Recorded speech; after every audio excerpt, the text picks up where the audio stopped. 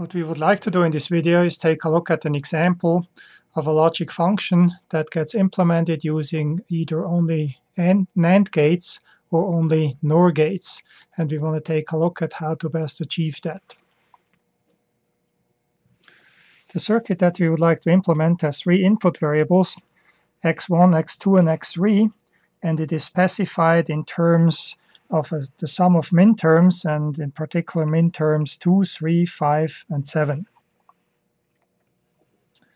We can immediately write out that function f as being x1 not, x2, x3 not, so that's the minterm m2 plus x1 not, x2, x3, so that becomes 1 when we have a 0, 1, 1 input, so that's minterm m3. Then x1, x2 not, x3, that's the minterm m5, and then the minterm m7 in the end, x1, x2, x3, that is equal to 1 if all three of the variables are equal to 1, corresponding to an input of 7 to the function. Then we apply minimization using Boolean algebra, and we can see, this is a particularly easy case, we can see that we can use the combining property to combine the first two terms and the last two terms, and we find that f is equal to x1 not, x2 plus x1, x3, and that is the minimal SOP form for this particular function that we would like to implement here. The straightforward and or not implementation is shown down here. And in this particular case, we just simply take x1 inverted using an inverter and then AND it with x2, so that's this AND gate up here.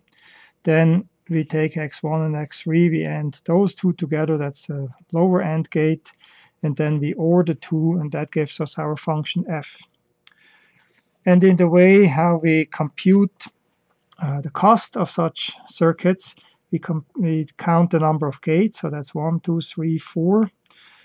And we count the number of inputs to the gate, so that's one input for the NOT gate, and then 2 inputs for each of the AND gates, so that makes together 5, and then another 2 inputs for the OR gate, so that makes 7 inputs. And all together, we get the total cost of 11 for the circuit. Now we would like to implement the circuit using only NAND gates. And we are going to achieve this using De Morgan's theorem. And De Morgan's theorem tells us that we can replace the OR, so here in the X or Y, by an AND, by taking X not ANDed with Y not, and then inverting that whole result. And that is going to fit well with NAND gates, because we automatically have an AND gate for the overall output, and then each of the individual inputs here is actually a 2-term AND, and that gets inverted, so we get x1 not x2 gets inverted over here, and then that gets ANDed with x1, x3 and inverted, that's this one over here, and then an overall inversion for that overall inversion from De Morgan's theorem. And so we actually do get that directly in the form that we would like to have for NAND gates only. To emphasize the fact that we're only using NAND gates, we're actually also replacing the inverter by an AND gate, which should simply tie the two inputs together, and it becomes an inverter this way. There's nothing wrong with just drawing it also with just showing the inverter, because it's clear that we could make an inverter that way. So at any rate, we have here now x1, which gets inverted. We AND that with x2, and then we invert it through the NAND gate here, and then we have the same for x1 ANDed with x3, and then inverted through this NAND gate.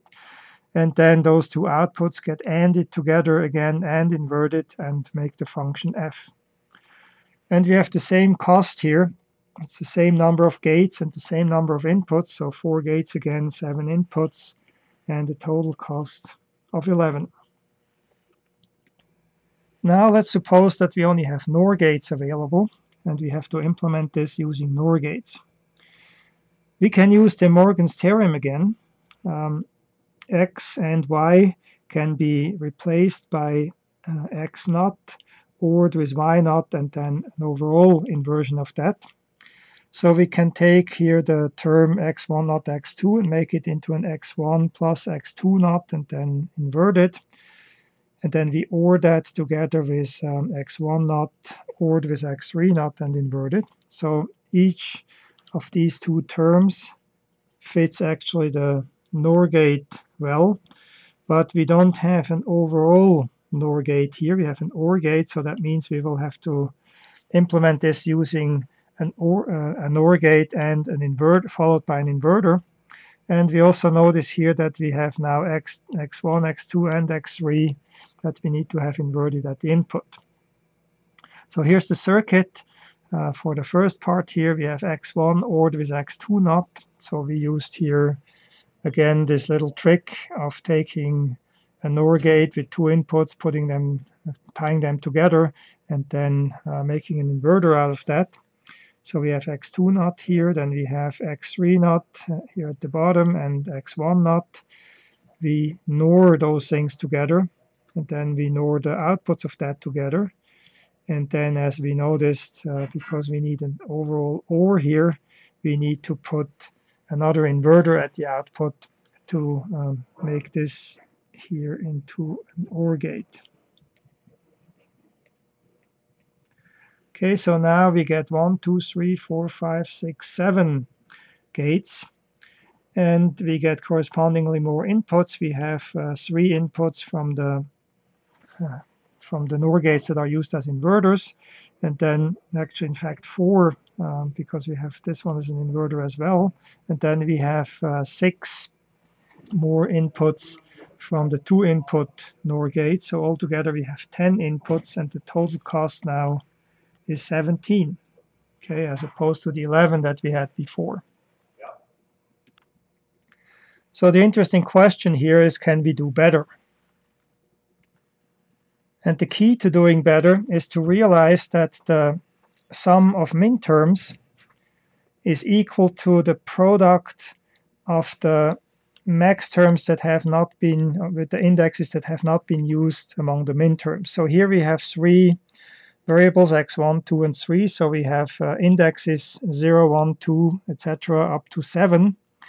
And we have been using the indexes 2, 3, 5, and 7 for the minterms.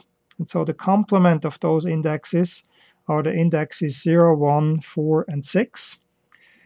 And it turns out that the sum of minterms, which will lead eventually to the sum of products form, can be expressed also as a product of max terms, which then will lead to the POS, the product of sums form, with the complement of the indexes here. Because we have an output of 1 here for 4 of the inputs, this looks symmetric. We have 4 for the minterms. We have also 4 for the max terms. If we had only had 3, say, for the minterms, then we would get 5 for the max terms, etc. Altogether, there are 8 indexes. If we have 3 variables, if we would have 4 variables, there would be 16 indexes, and the indexes of the minterms and the max terms would be complementary, or to put it differently, if you put them all together, you would be counting from 0 up to 15 in the case of 4 input variables. So now the idea with the SOP form is that we synthesize the ones. So we're going to write that here, synthesize the ones of the function. And when we do the POS form, then we synthesize the zeros of the functions. And because in binary functions you either have ones or zeros, that's why the 2 versions here are the complements of each other.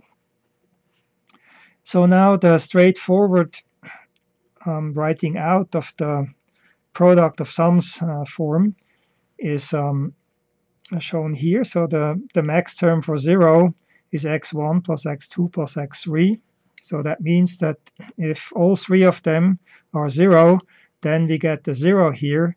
And as a result, because we take the product of those sum terms, as a result, the function f will be 0 if x1, x2, and x3 are 0. So this is the max term m0. Then the max term m1 is the one here. So this one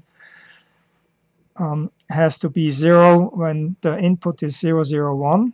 So when x1 and x2 are both 0, and x3 is a 1, and then the inversion is 0, so that term will be 0 if the input is 0, 0, 1.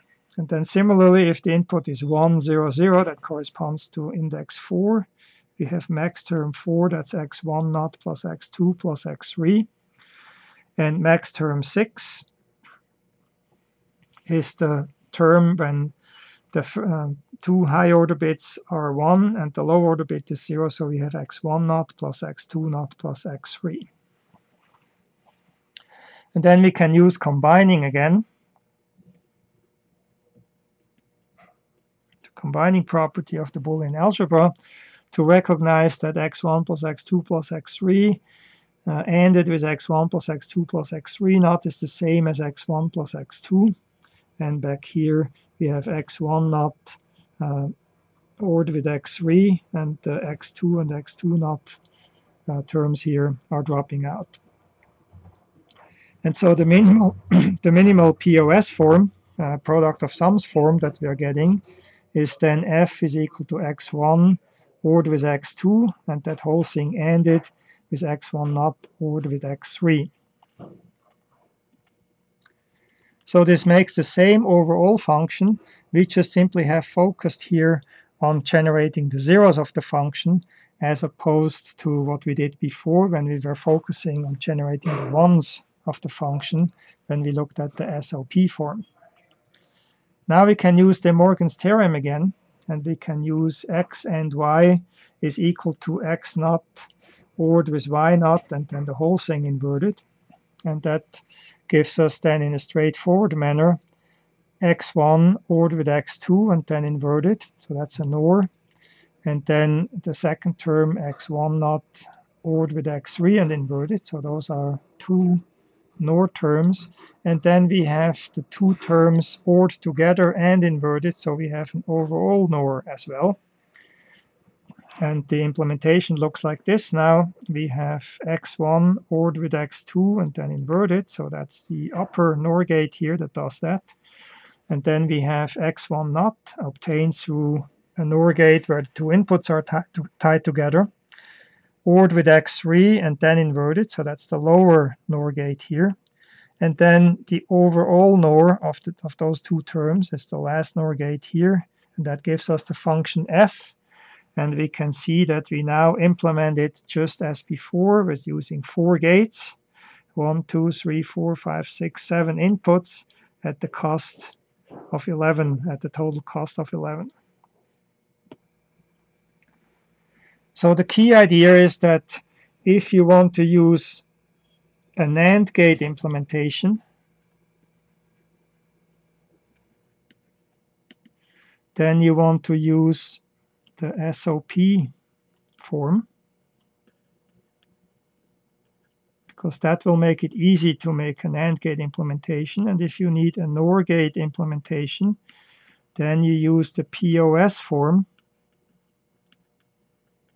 of expressing your function. And again, the SOP form, that is synthesizing the ones.